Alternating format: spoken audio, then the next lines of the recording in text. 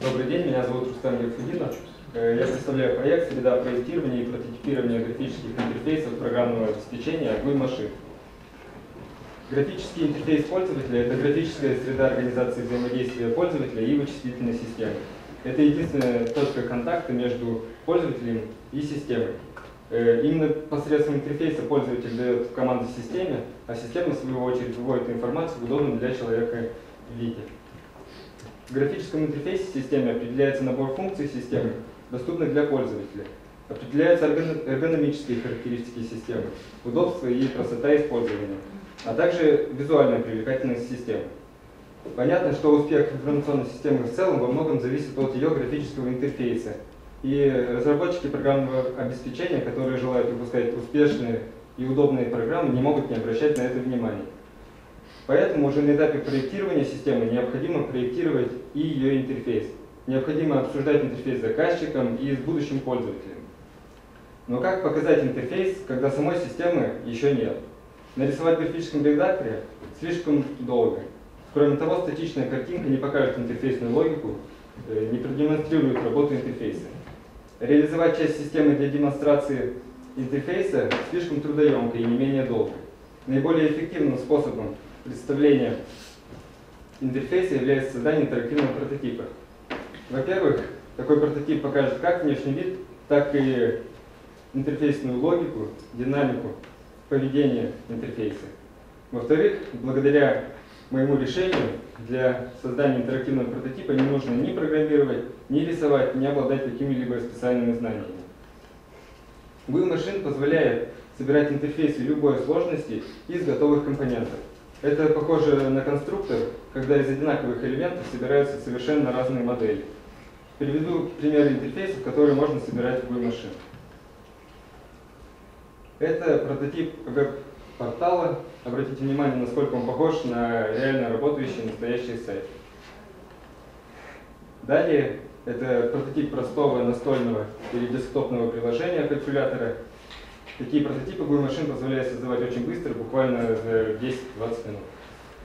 Далее, прототип высоконагруженного веб-приложения. Таким образом, GUI Machine позволяет собирать интерфейсы любого типа, любой сложности и нагруженности. Затем GUI Machine позволяет оживлять интерфейсы, создавать из них единый, полностью интерактивный прототип. Такой прототип покажет поведение интерфейса, он будет реагировать на действия пользователя. По сути, интерактивный прототип – это имитация работы реальной программы. Теперь расскажу о планах нашего развития. Создание интерактивного прототипа – это лишь полдела. Необходимо рассматривать прототипирование как часть процесса проектирования программного обеспечения. Общепризнанным мировым стандартом проектирования является U.М.Н.И.К, унифицированный язык моделирования. В этом направлении, во-первых, планируется разработка собственного средства U.М.Н.И.К моделирования и внедрение его в GUI Machine. А во-вторых, разработка концепции, которая позволит связать прототип с U.М.Н.И.К моделью системы. К сожалению, спецификация U.М.Н.И.К не говорит нам о том, как это можно сделать. Поэтому мы сами должны разработать такой способ связи, который никоим образом не будет нарушать правила U.М.Н.И.К и будет полностью соответствовать им. Для этого будет разработано расширение над языком U.М.Н.И.К, так называемый U.М.Н.И.К профайл. Такое решение позволит сохранить исходный язык U.М.Н.И.К неизменным и в то же время связать прототип системы с ее U.М.Н.И.К моделью. Далее, на основе созданного прототипа U.М.Н.И.К модели, GUI Machine будет генерировать полезный программный код, который будет использоваться разработчиками при реализации системы. Это значительно ускорит процесс разработки ПО в целом и упростит задачу разработчика. Затем, на основе сгенерированного программного кода, GUI Machine будет создавать полностью готовые самостоятельные приложения. Это будет революционным шагом в программной инженерии, поскольку пользователи, не обладающие специальными знаниями, смогут создавать полноценные приложения без программирования. Вернемся к настоящему. На сегодняшний день GUI Machine прошел государственную регистрацию в Федеральной службе по интеллектуальной собственности, патентам и товарным знакам. Также GUI Machine является участником национальной программной платформы и представляет раздел проектирования и моделирования программного обеспечения. Поговорим о планах коммерциализации нашего проекта. Потенциальными клиентами GUI Machine являются компании-разработчики ПО, в том числе IT-отделения крупных компаний, стартапы в области разработки программного обеспечения, системные интеграторы и крупные потребители программного обеспечения. Какие механизмы были разработаны для продвижения и популяризации продукта? Во-первых, было проведено 2 живых мероприятия, посвященных вопросам и проблемам проектирования и прототипирования интерфейсов. В результате семинаров был получен большой положительный отклик от специалистов крупных российских компаний. Во-вторых, проводится бета-тестирование продукта с привлечением сторонних заинтересованных специалистов и IT-компаний. Сейчас мы активно продвигаем нашу академическую программу, согласно которой лицензии GUI Machine предоставляются учебным заведениям безвозмездно. Я с уверенностью могу сказать, что GUI Machine не имеет аналогов в России и уже сейчас не уступает, а по некоторым позициям превосходит зарубежные аналоги. Надеюсь, продукт будет должным образом оценен и поспособствует развитию IT-индустрии России. На этом мой доклад закончен. Спасибо за внимание. Я готов выслушать ваши вопросы. Расскажите, пожалуйста, про зарубежные аналоги, потому что это очень похоже на дизайнера графического интерфейса, типа Qt-дизайнер, Delphi или дизайнер. То есть вот что вы рассматривали как своих, кого вы рассматривали как своих конкурентов? В чем уникальное преимущество вашего инструмента по сравнению с этими аналогами? Я понял ваш вопрос. На данный момент конкурентами является программный продукт Axure RP, Microsoft Expression Blend и GUI Design Studio. Основные продукты, которые позволяют собирать интерфейсы, это немножко другого типа программы, потому что здесь мы говорим о динамическом прототипировании. То есть собрать интерфейсы — это лишь малая часть того, что позволяет сделать GUI Machine. Он позволяет оживить интерфейсы, сделать их кликабельными, интерактивными, которые будут реагировать на нажатие кнопки, например, реагировать на любое действие пользователя. И, соответственно, будут имитировать работу реальной программы. Просто интерфейс, картинка — это совсем другое. Вот. Наши преимущества. Например, Microsoft Expression Blend, он заточен только под язык C, генерирует C, и работает только на Windows. Наш продукт работает на Linux, на Mac, на Windows, позволяет, у нас файл проекта хранится в формате XML, который позволяет подразумевает последующую генерацию кода, в принципе, на любом языке объектно-ориентированном. Над Axure в чем преимущество? Axure прототипирует интерфейсы веб-приложений, только веб. Наши позволяет как десктопные, так и веб-приложения, то есть более универсальные.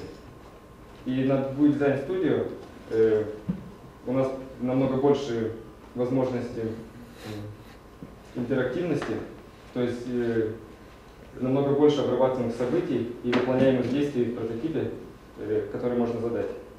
Вот. И нужно помнить, что для создания прототипа не нужно ни программировать, ни рисовать, ни обладать специальными знаниями. Это важно. Поэтому мы не сравниваем себя с средами разработки, например, с Visual Studio мы себя не сравниваем, потому что среда разработки, она требует программирования.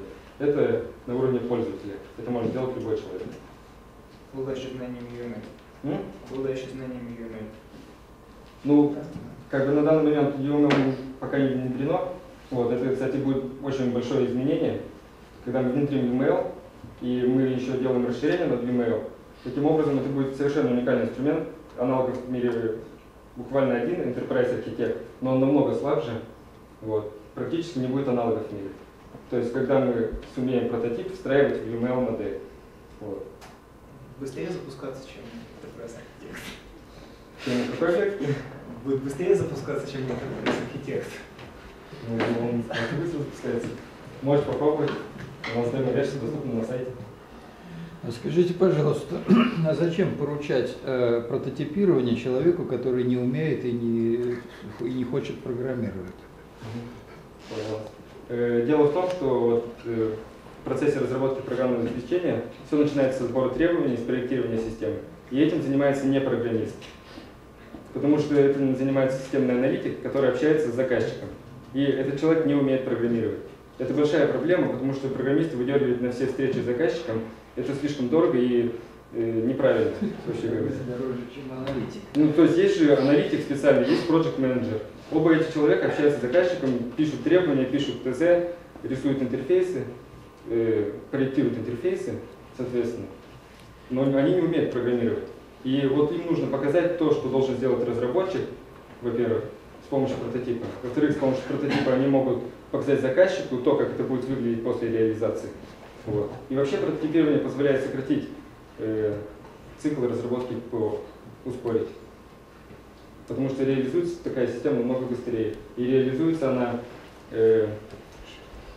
безошибочно, то есть переделать ее не нужно будет.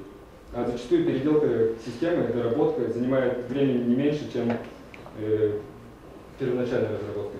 Спасибо. Еще вопрос? Да, есть вопрос, пожалуйста. Скажите вот я понял, что у вас замечательные есть преимущества по сравнению с другими аналогами. Вот за счет чего появляются эти преимущества? Мы все-таки должны оценить научную новизну вашего прототипа. Что вы такое предложили? Ну вот... Я, может, не уловил. Повторите, пожалуйста. Хорошо. Научная новизна, я как раз считаю создание расширения над языком U.М.Н.И.К.